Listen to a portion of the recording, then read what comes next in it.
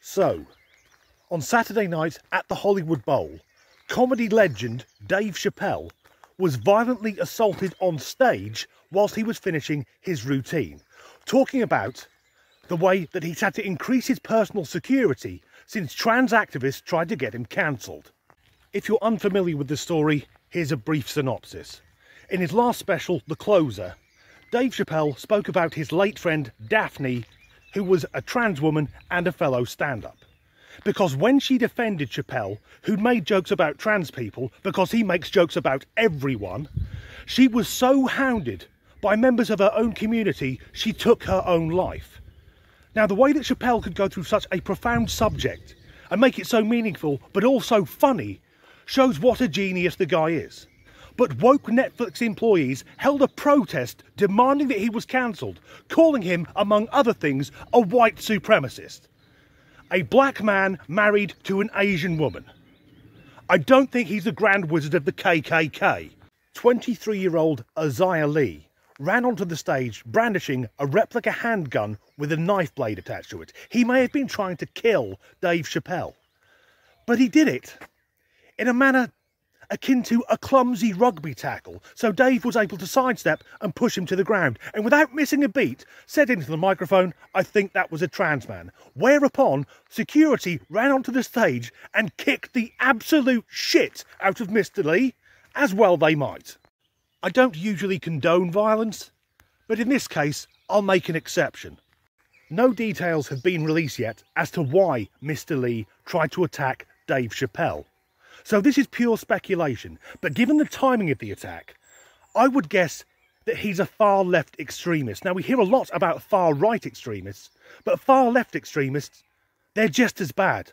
They are the same. The absolute fucking same. Because what is the difference between a group of neo-Nazi thugs kicking the shit out of someone based on nothing but their ethnicity, and Antifa, the anti-fascists, kicking the shit out of a group of biological women because those women objected to a trans woman or biological man who'd undergone no surgery using the female-only area of a naked spa and masturbating in front of their daughters? It transpires this trans woman was actually a convicted sex offender. Can either side there claim the fucking moral high ground? So what I'm guessing we have is a man from the extreme woke brigade who's watched a bit of Chappelle's material and thought, I'm offended, he's hurted my feelings, therefore I'm entitled to stab him.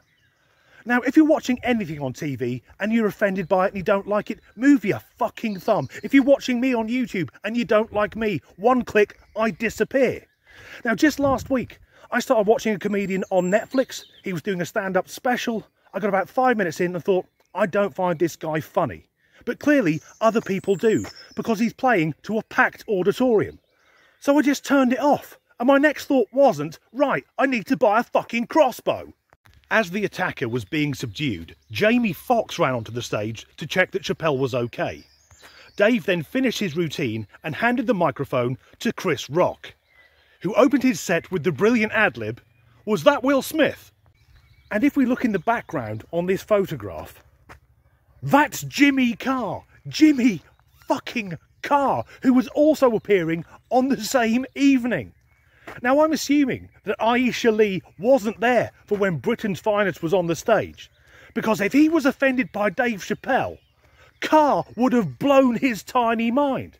The British comedian with his light-hearted jokes about gang rape and the Holocaust. So why did Mr. Lee think it was okay for him to rush onto stage and stab a comedian? Well, I think there are 3 reasons. Firstly, if he is a member of the radical left, they are radicalised. They're as bad as fucking terrorists. Secondly, he might just be a bit mental. And thirdly, and I think most likely, it's the recent incident between Chris Rock and Will Smith. A few weeks ago, the whole world saw Chris Rock make a joke at Jada Pinkett Smith's expense, which Will Smith laughed at, but then got up and hit Chris Rock in the face over a joke, a fucking joke. And I would bet, if it wasn't Chris Rock telling the joke, but The Rock, Dwayne The Rock Johnson, Will Smith would have stayed in his fucking seat.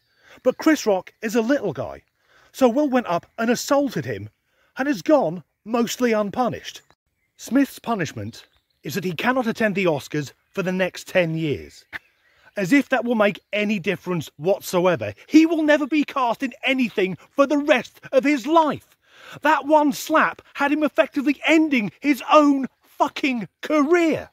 And yes, we know there are issues in the relationship with Will and Jada, but we know that because they went on television and told us about it. If you don't want people to know, don't air your dirty laundry in fucking public. And I think the message that sent out was, if someone says something that upsets you and you want to go and assault them in public, then just fucking go for it and there will be no repercussions. And if Mr. Lee hadn't been so inept in his attack, Dave Chappelle could have been murdered on stage. Instead, the assailant was taken to hospital for treatment for what were described as light injuries. As we see here, if those are light injuries, what the hell are major injuries? It's America. I guess he hasn't been shot. Yes, so possible woke left nut job, not sure yet. Either way, all-round arsehole Isaiah Lee looks like this, so that Dave Chappelle, comedy legend, can look like this. As ever, thanks for watching. So, on Tuesday evening, at that... Fuck, it should be Tuesday night. If you're fucking pollen. It's the time of day where there's pollen everywhere. I'm effectively the Japanese girl at a tree's bukkake party. Pure speculation. But pretty much everyone's saying the same thing. It'll be some woke fucking nut job. Netflix employees called for... Sorry, I'm just going to say this. Whenever I hear someone's getting cancelled on Netflix, I immediately go and watch their show, and it's always fucking brilliant. Just couldn't get any... If it was Dwayne Johnson, I fucked that up. Start again. Rock. It'd been The Rock, as in Dwayne The Rock. Sorry. What would The Rock be doing at the Oscars? Getting an award for that scene in Fast 9 where he catches a car. We ascertained... Oh, fuck it. So here I am at a beautiful nature reserve, and there is a bag of dog shit.